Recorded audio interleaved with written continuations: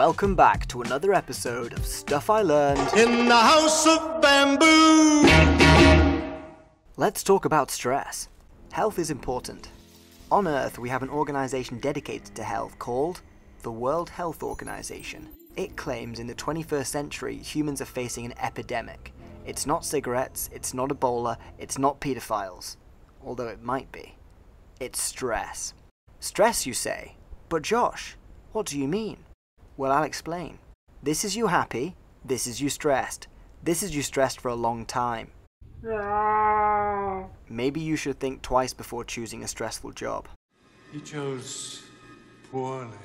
Yes, he did, Sir Knight. In the modern day, the world is changing fast, and we're having to adapt with it, which can be stressful. At the center of all of this is the brain, perceiving the world and determining how we should respond. If the environment changes, then adapting to this is an active process involving countless neurological and hormonal changes. These internal shifts all happen with one goal in mind: keeping you alive. Maintaining our internal balance is known as homeostasis. We're a warm-blooded mammal living on land, walking a tightrope in terms of what we need to balance for survival. We have to maintain our body temperature, fluid balance, pH, oxygen levels, and the list goes on. Drop the ball on just one of these things, and whoops, that's it for you. This all requires energy, so we need to be able to move to source that too. Oh great, the world's changing. It's hot, it's cold, there's loads of food, there's no food. That's a problem for homeostasis. Stasis means stand still, but in the real world, nothing stands still, so neither can our internal balance. We are an open system of flowing energy and matter, whose wants and needs are constantly changing. So, what do we call the things in the world that impact our internal state? Hans Selye borrowed the word stress from the world of physics, and used it for biology, the non-specific response of the body to any demand. Then some dude called John Wayne Mason said, "Hans, what about the psychological factors?" So it got changed a bit to include those too. There's two parts to stress: the stressor and the response. Maybe the stressor is physical. You work out, you sweat. You're cold, you shiver. Someone's chasing you with a hypodermic needle, you move away. Or maybe the stressor is psychological. You have an exam, you're nervous. Your friends call you fat, you're angry. You don't have any friends, you're lonely. The solutions to the physical stressors seem fairly obvious, but the solutions to the psychological stressors, Jesus, good luck with that. Welcome to the complex world of the highly social Homo sapien, the anxious ape. Listen up, people! I have anxiety! And no wonder. Life is hard. Maybe your behavior helps you. You maintain a good diet, regularly exercise, and go to bed on time. Or maybe you exacerbate the stressors by smoking, drinking, or engaging in risky activities. This seems like a good enough reason to not stress out teenagers with their undeveloped brains. Of course they're going to choose spliffs and beer over a quinoa salad. So how does your body respond to stress? Well, your parasympathetic nervous system that was concentrating on maintaining your body and regenerating certain organs switches to the sympathetic nervous system, which is all about fight or flight, your body's own built-in Red Bull. In the brain, stress sets off a chain reaction called the hypothalamic-PITUITARY-ADRENAL axis. This releases a bunch of hormones, including glucocorticoids, that help you metabolize energy from different stores throughout the body. Here's where it gets interesting. This response is designed to ready you for action. If you're getting chased by a saber-toothed tiger, you want to be a little stressed. This gives you an edge that could save your life. But in the modern day, we've got Jeff, who's working 60 hours a week in an office, is getting divorced, and has just found a lump on his left testicle. Now, the acute stress that switches on, keeps you alive, then switches off, has turned into chronic stress, and chronic stress will kill you. Sorry, Jeff. If the hypothalamic-PITUITARY-ADRENAL axis and the sympathetic nervous system remain activated, we reach a point of overload. Depending on the individual, this can be experienced in a number of ways: hypertension, depression, insomnia, hair loss, etc. To say "I'm stressed" is fairly commonplace in society. It's just sort of accepted. But stress can physically change your brain and being. That's scary. Glucocorticoids act on your hippocampus during chronic stress, causing its neurons to lose dendrites, so it physically shrinks. This is plasticity, not damage, but it will still impair your memory. Chronic stress also alters the neurons of the amygdala and prefrontal cortex. Neurons in the basolateral amygdala expand their dendritic tree, making you more reactive and anxious. Neurons in the medial prefrontal cortex lose branches, making you less reflective. This means you're now less able to think your way out of the situation which is making you stressed, and are more likely to just go through the motions. It's a vicious feedback loop that can impact your mental health. A number of mood disorders related to anxiety and depression show an increase in amygdala size and activity, and a reduction in prefrontal cortex and hippocampal volume.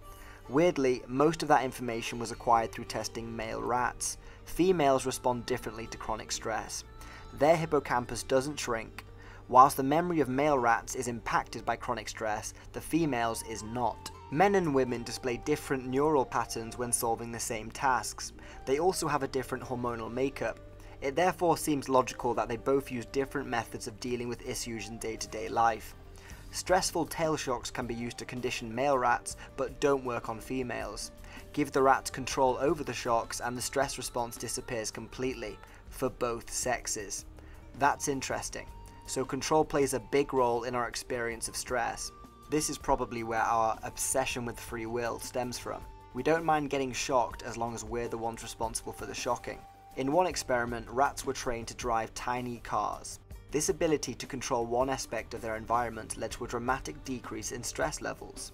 The effects of chronic stress can be felt right down to the level of our genetic code. Even if you fully recover from a period of sustained stress, the expression levels of a number of your genes will be altered. This enters the world of epigenetics. Your experience with the world has a direct link to how your genetic code is activated. Maybe after recovering from a stressful period, you'll be less stressed by difficult situations in the future. Or maybe you'll have a panic attack. It's partially down to the individual's nature and their nurture. Early life events play a powerful role in our future mental and physical well-being. If you stress out a pregnant rat, her offspring will show impaired hippocampal development. If you stress out an adolescent rat, the same thing happens. If long-term maternal anxiety is displayed by a macaque, her baby will likely develop chronic anxiety. Look at our prison systems. Figures from the National Institute of Justice show abuse or neglect in childhood raises the chances of juvenile arrest by 59%. You can get dealt a bad hand in life when it comes to stress, but what about the stuff you can control? How can you make stress work for you? There is such a thing as good stress. In fact, stress is what makes the world interesting. It's why we love sports, it's challenging yourself, it's games, it's play. We want some unpredictability, but we want it bounded within order. We want rules. Challenging yourself within a set of rules is how we have fun, learn, and gain confidence. Play chess, do a triathlon, make YouTube videos. Ensure your life contains at least some unpredictability. This will better equip you to deal with situations that are out of your control in the future. A recent coping mechanism we've developed for stress is popping prescribed pills. Pharmacological agents are useful in many cases to redress chemical imbalances, but risk disrupting other chemical balances. Drugs don't have side effects, they just have effects. So be careful before getting on a limitless pill to fix all your problems. It might cause some. Meditation may help with psychological stress. I personally don't do it because I have the mindset of the dog from Up. But if overthinking got us into this mess, maybe meditation can help break the cycle and get us out. One method of stress management I am familiar with is physical activity. One-off physical exercise improves prefrontal cortex blood flow and enhances executive function. A common cure for writer's block is simply going for a walk.